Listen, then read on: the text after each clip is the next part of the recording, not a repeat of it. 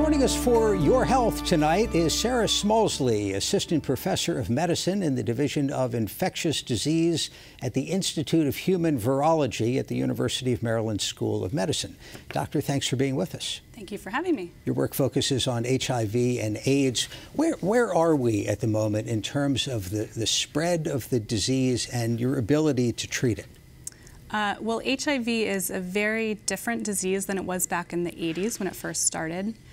We now have very effective treatments for it, and so if people are able to actually get tested and know that they're infected, there are multiple different simple to take one pill once a day regimens that can effectively treat HIV, and if people are treated well, we actually prevent it from spreading to their partners. State of Maryland, City of Baltimore, our numbers are relatively bad. We're high on the list of places where this is prevalent. That's correct. So Maryland is the #2 state in the whole country for HIV infection. Baltimore City ranks #4 among cities. But we do have some good news. Since 2010, the rate of new infections has actually decreased by about half because of the city's very aggressive and strong prevention and treatment efforts. Still a lot of confusion, maybe among people you talk to, about the difference between AIDS and HIV. How do you explain it? Sure. So HIV is a virus. It stands for Human Immunodeficiency Virus. So that means that humans get it, and it's a virus that actually damages your immune system. People with HIV can develop AIDS, but they're not the same thing. So AIDS stands for something different. That's acquired immune deficiency syndrome. And that can happen essentially if someone with HIV doesn't get treatment and the HIV progresses to the point that their immune system is weak and can't fight infections and cancers very well. Does it always progress? No. So no one should get AIDS anymore. It's totally preventable as long as people get tested and diagnosed and treated. There's no reason that people's immune system would decrease like it used to in the past. It's still a little bit surprising to people who were around decades ago when this was new and the level of panic was very high, that people can live a normal life.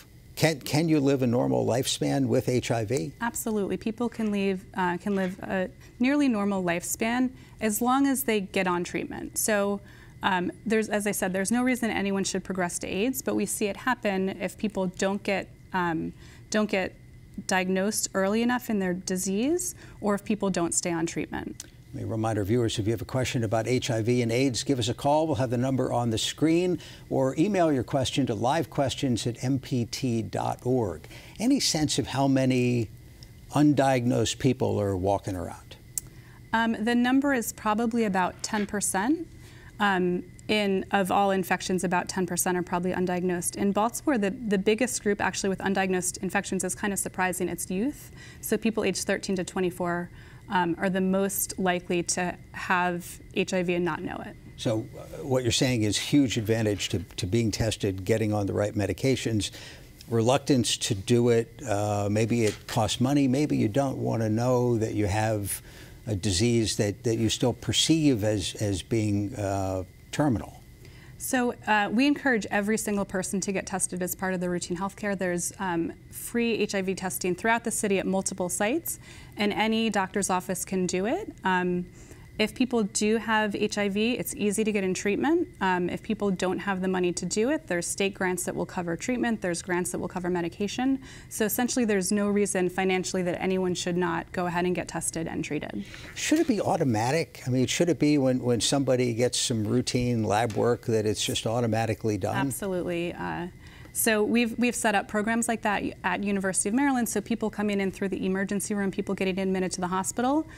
We encourage every single person to get tested, and the easy way— But they have to agree to it. You're not just running the test. Yeah, and the easy way to get everyone tested is just to kind of explain some of these things, that it should be part of the routine health care. We know that when doctors try to select people that they think have HIV, they don't do a good job because anyone can have HIV. You mentioned you're treating somebody who was diagnosed in his 80s? Yeah. One of my patients a few years ago was diagnosed in his mid-80s. And if you looked back, you could see that he had all the signs of advancing HIV disease, probably for a decade, and no one thought to check an HIV test because people often don't think about it in older people, but it definitely happens. I mean, half of the patients at the clinic that I work at and run are over 50. You just wonder, and it's a public health question, not for you, but if everybody was tested, a lot of people would know and wouldn't go on spreading it and so forth. Let's take a phone call. Anne Arundel County, this is George. George, thanks for calling. Go ahead. Thank you. I wonder, since the disease progresses or can progress from HIV to AIDS, is there any difference in the amount of infectious or communicability between those two stages? So would you be more likely to pass it on if you were at the AIDS stage versus the HIV? George, great question. Thank you, sir. That is a great question. So everyone's a little bit different in terms of how much HIV they have circulating in their blood, but as people do progress to end-stage AIDS, it is much more likely that they have a high, what we call viral load, which means a lot of circulating virus and does mean it's more communicable. You brought a pill kit. I did. Very familiar. Every drugstore sells these things. Let's hold it up so everybody can see. And this one has like 2 boxes for every day of the week, right? Okay. Right. Why did you bring this? I brought it to show. So if you can see in each of these, just in the morning section, there's 1 pill in here. Because there's about a dozen different treatment regimens for HIV that are 1 pill once a day. And generally people don't have side effects and tolerate them very well. And you can maybe see that it's actually a pretty small pill. So it's quite easy to take compared to the regimens of 15 years ago that were 20 or 30 pills a day. You read about something called PrEP. Yes. What is that? So PrEP is P-R-E-P, it stands for pre-exposure prophylaxis. So that means if someone is at higher than average risk of getting HIV, they can actually take an HIV pill once a day and decrease their risk of transmission by up to 99%. How do you feel about that? I think it's fantastic. Baltimore is having a hard time getting enough people on it to have a major effect on transmission from a public health standpoint, because people have a lot of competing priorities, and a lot of the people that are at highest risk also have a lot of other stuff going on. So if people are struggling with housing or food or violence, preventing HIV for the long term might not be the first thing on their mind. Is there a fear maybe that people who are on it feel invincible and might engage in high-risk behavior? So that was one of the major concerns when it came out, and there were a lot of groups kind of speaking out against it. But the data has shown that that's not really the case. And it's a really effective treatment strategy, prevention strategy for HIV, so we strongly recommend it. Do you know from the people you treat, and is there a way to tell how they acquired the virus? I mean, whether it was sexual activity, whether it was drug use, or whatever.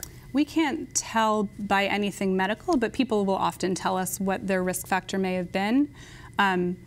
The big reasons that people can get HIV would be contact with blood, genital fluid, or breast milk from someone living with HIV, and so there's many ways that you can come into contact with it, the 2 biggest being sex and drug use, but what we really see in Baltimore is sex being the highest risk, but you can get it anyway, and really anyone having sex in Baltimore, based on our numbers, is at risk for HIV. What should people know about the behaviors are hard to change in that regard, what they can do to protect themselves, protect their partners? So the main things we think about with prevention are getting everyone tested so that we know, medication-based prevention strategies like PrEP, and there's something we call treatment as prevention, which means that if someone does have HIV, if they get on treatment and it's effective, they can't pass it on to their partner. So we call that treatment for the partner, or for the patient, prevention for the partner.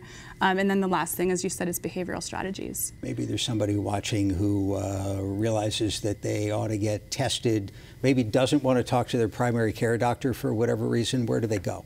There are loads of different free testing facilities throughout the city. I work at University of Maryland, and we have at the Midtown campus the Community Health Education Center that does testing, and also the JOCS Initiative, which we partner with, and they do testing at their Journey Center. Very good. Dr. Sarah Schmalzle, University of Maryland School of Medicine. Doctor, thanks very much. Yeah, thank you. Your health segments are a co-production of Maryland Public Television and the University of Maryland Medical System.